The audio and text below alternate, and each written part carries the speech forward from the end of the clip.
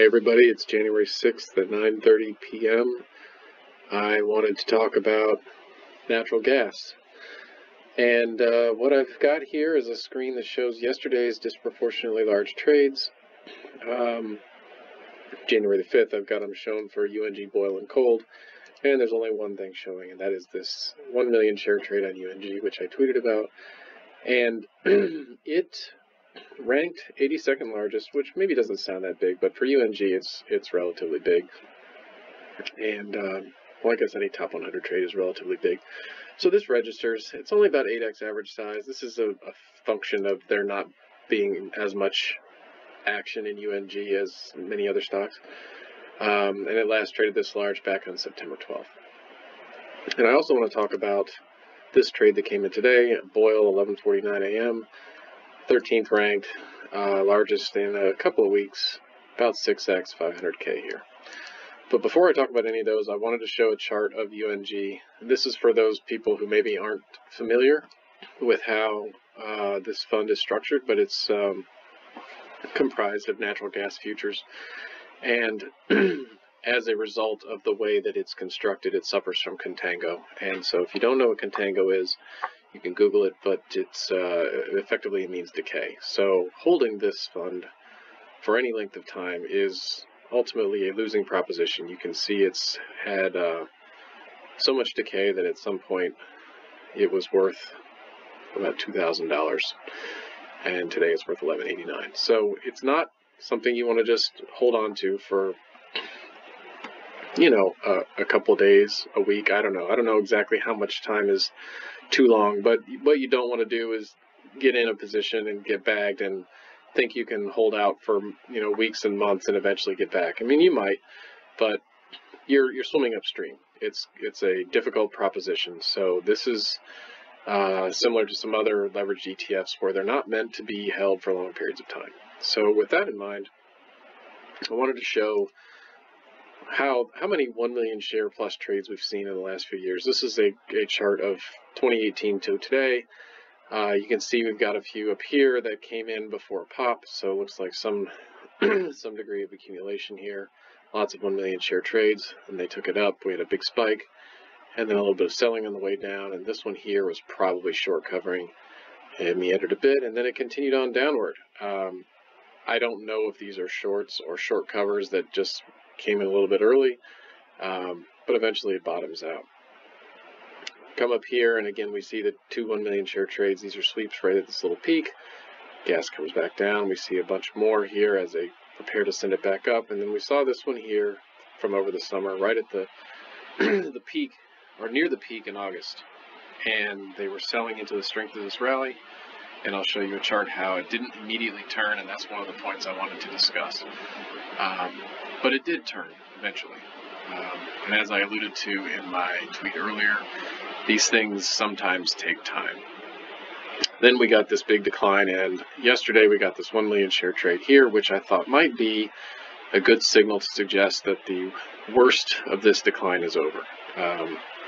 It's unclear yet if that is true, but that was my hope, because these 1 million share trades are kind of a magic number for UNG. A lot of times you'll see these exactly 1 million share trades. 1 million, 1 million. Sometimes they go a little more, but 1 million, 1 million, 1 million. I don't know why this is, but it's a pattern I've just noticed over time. So yesterday's wasn't exactly a million. It was a little bit more. It was 1.023 million. But regardless, that 1 million share threshold is kind of a signal to pay attention for me anyway, for UNG. If we go and look a little bit closer in, this is 2022, and we can see there were 3 of them here near this low. It rallied all spring, declined, had another big rally in the summer. We got a big trade up here near the top, and then we've got another one here at what I hope is some kind of a bottom or nearing a bottom. We won't know right away necessarily, but it's a good sign, because these, just like with any other stock, disproportionately large trades tend to arrive at or near highs and lows, tops and bottoms, turning points, pivots, whatever you want to call it. That's where the big players come in with the biggest trades. So this suggests to me there's a good chance that we're at or nearing an important low. If we zoom in though to the summer, this is what I keep thinking of.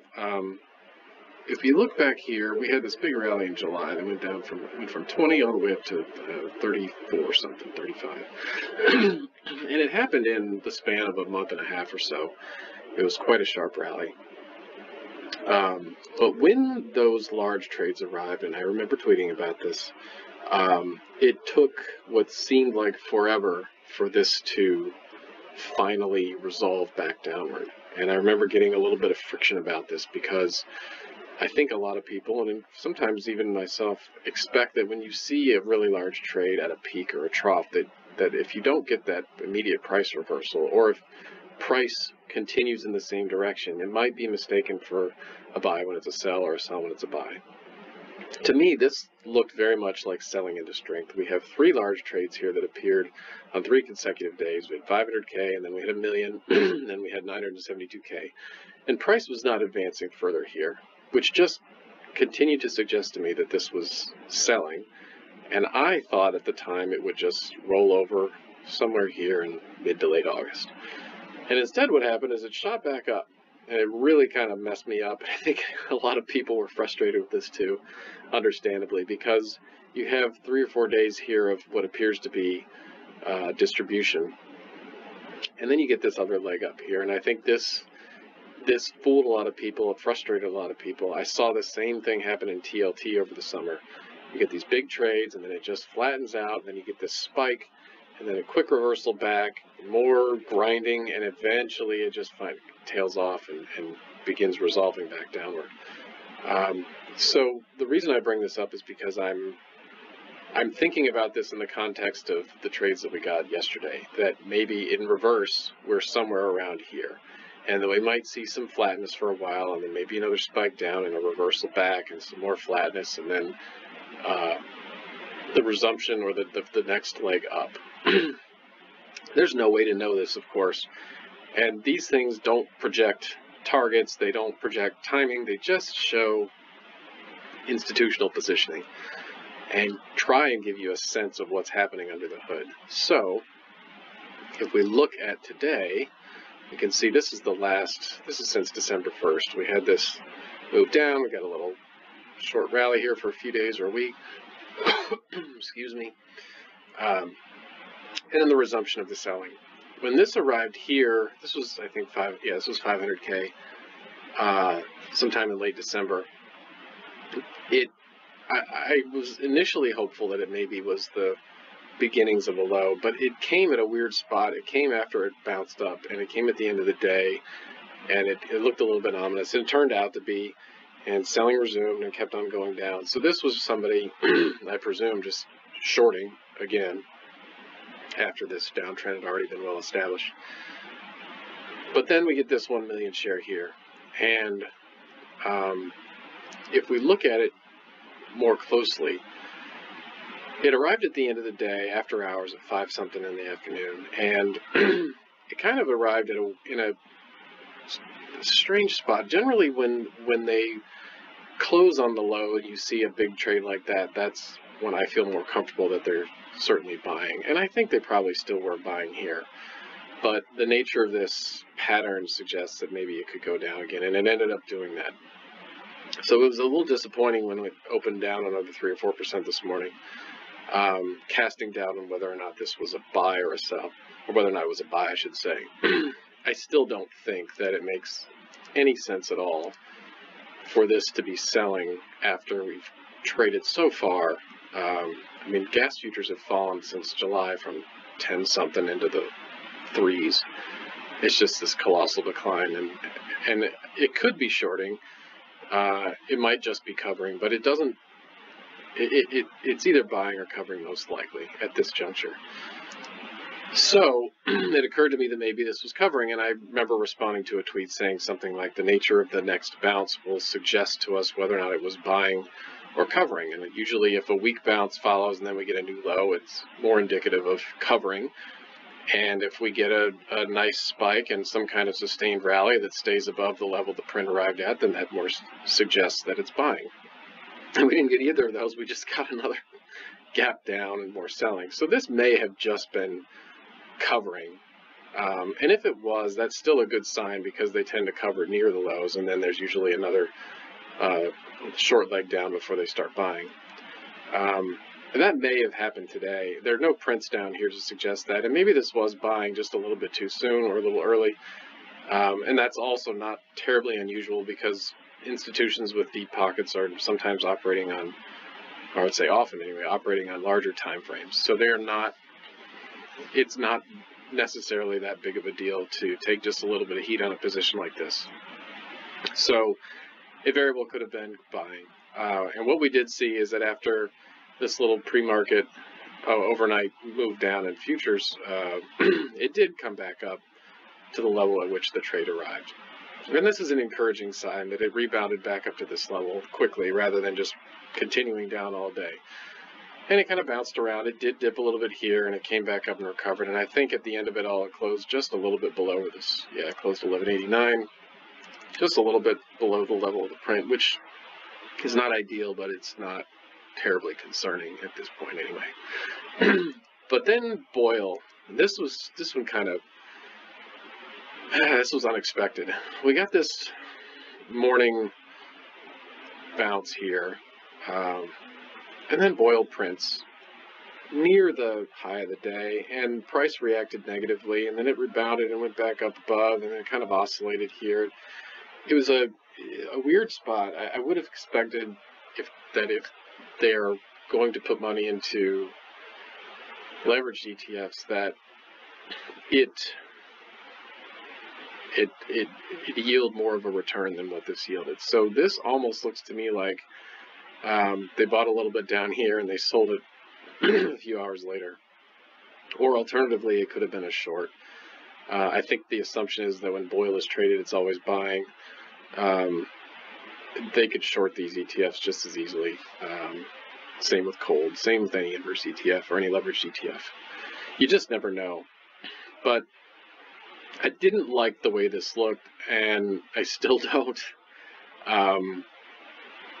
So it's kind of in an unclear spot for me. I was encouraged by this yesterday.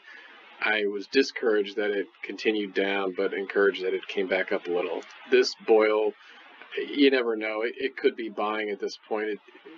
It's hard to say. I would hope that if it was, we would see a gap up on Sunday night. And the thing with natural gas is that it seems like the biggest moves tend to come on Sunday nights. I don't know why this is, but they'll close it at a higher low, and then they'll gap it up or down 10 or 12% sometimes.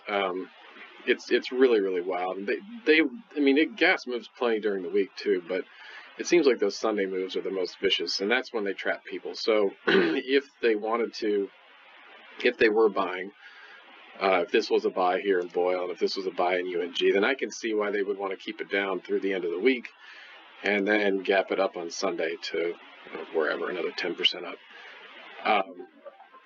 Likewise, I can see that if they were just covering and they were going to take it back down again, keep it here, accumulate more short positions. I don't know. It doesn't make sense to cover and then make another short position here. So this would have had to have been a short if they wanted to really substantively move this down from here. And anything's possible. It just doesn't seem plausible to me. I think this is either covering or buying. I think this is somewhat of a mystery. I don't quite know how this fits in yet, and maybe it'll make more sense come Monday. But anyway, that's where we are with UNG. So I've taken a few shots at this with mixed results. It's been a somewhat frustrating activity trying to take long positions against this really steep decline. And I've gotten in a few times and gotten out quickly.